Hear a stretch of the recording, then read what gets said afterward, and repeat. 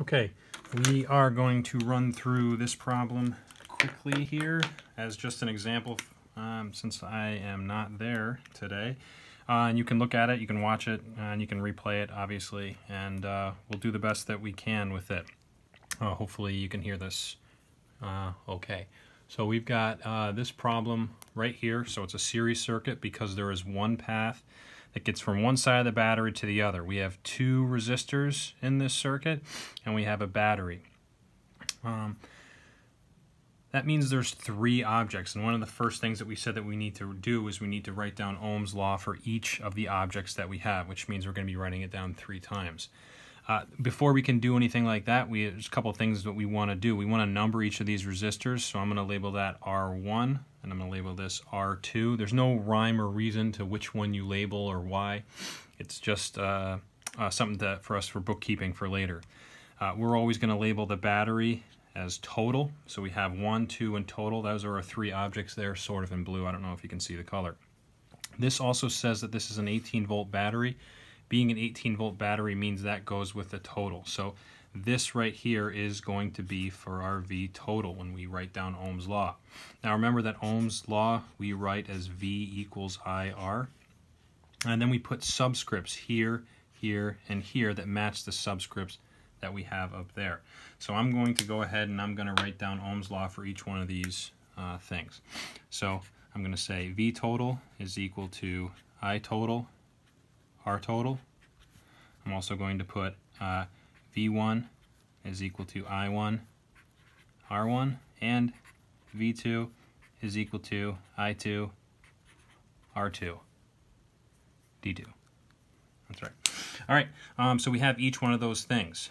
The other thing we need to do is we need to write down the rules for a series circuit as they apply. So the rules for a series circuit are as follows, and the order doesn't particularly matter, but I'll write them down like this.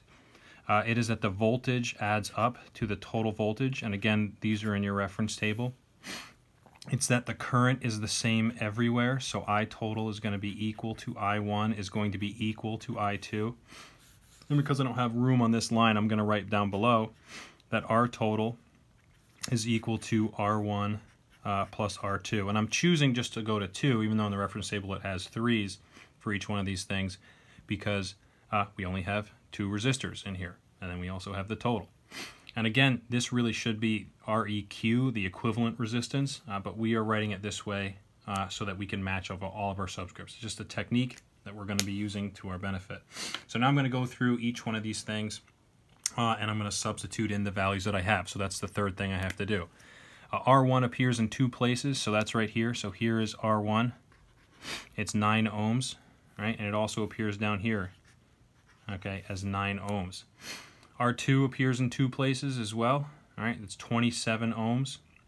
And so I can go ahead and I can substitute in for that. Here's plus 27 ohms. R2 also appears up here as 27 ohms. Okay.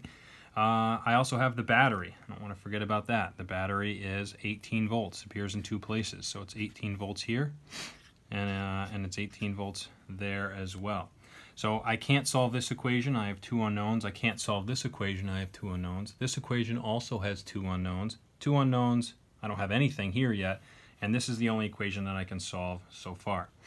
So I go ahead and I solve this one. I add these 2 things together, which to me says that I can find R total and R total to be 36 ohms. Now, as soon as I know that 36 ohms, I can then substitute that in up above. So I know this here, which means I can write 36 ohms in here as well. So every piece of information has 2 places, so we're making sure that we can do that.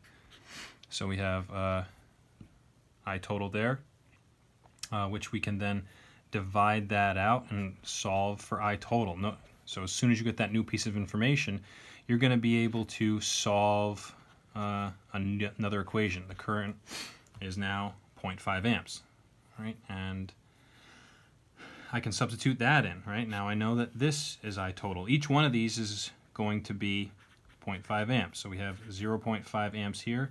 That's going to be equal to I1, which is also going to be equal to I2. Substituting in up here, right? I'm going to change colors just because I'm getting a little close there. I know these all these fancy colors are pretty fancy.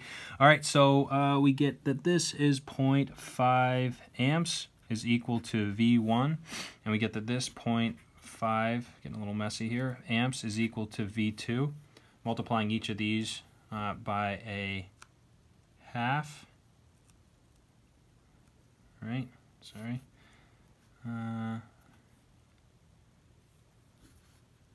Sorry.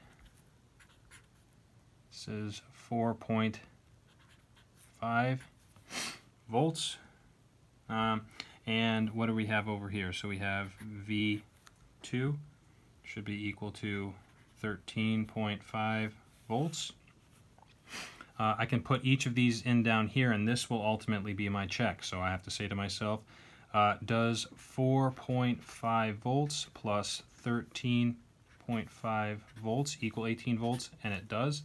So there's our check. So right now we have just a whole problem done out from start to finish of a series circuit.